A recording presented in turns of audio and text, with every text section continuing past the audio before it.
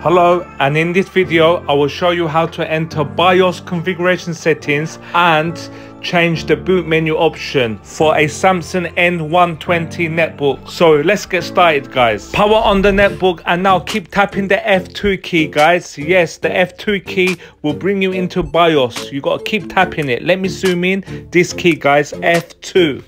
So as you can see from this screen, you have now entered BIOS. I will flick through quickly, show you what system settings there is to change. Right, let's go back to boot option. So to change the boot option, what you need to do is click on here, okay, boot priority.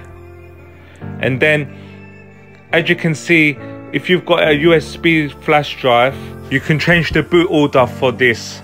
So to change, you need to keep tapping the F5 or the F6 key. So this will obviously bring it up and down the listing of the priority to boot from. So F5, F6. So if you want to boot it from USB, if you've got a flash drive, then select number 1 for the boot order and then F10 to save the settings. And then escape. And then once the netbook restarts, it should boot from a USB. I hope this video has helped you. Please like and subscribe, and I will catch you on the next one.